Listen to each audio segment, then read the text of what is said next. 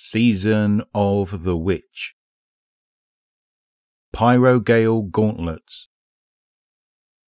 Reach the combustion point. Lord Shaxx watched the Crucible match play out below his announcer's perch, but his mind was elsewhere. Since the witness's assault on the Traveller, he'd become uncharacteristically anxious. He had tried to throw himself into the Crucible with renewed vigour, but his preoccupation had proven too difficult to shake.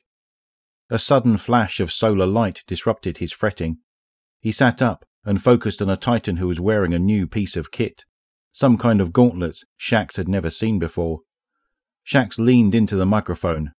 "Fought like a Titan of the first pillar," he boomed. 1 minute left. The enemy is out of second chances." While his teammates concentrated their rifle fire from under cover, the Titan instead charged directly at the oncoming team. Shaxx chuckled to himself. Titans, always thinking with their fists. He waited eagerly to see how the Guardian's gambit would unfold. As the Titan reached the oncoming fire team, he leapt into the air, unleashing a halo of solar flame. When he landed, a furious wave of fire surged forward, immolating the opposing Guardians where they stood. Shaxx jumped up from his seat.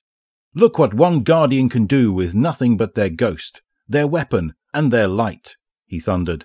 It was the type of triumphant moment that he'd envisioned when he founded the Crucible, and the perfect diversion to take his mind off the witness, at least for a while.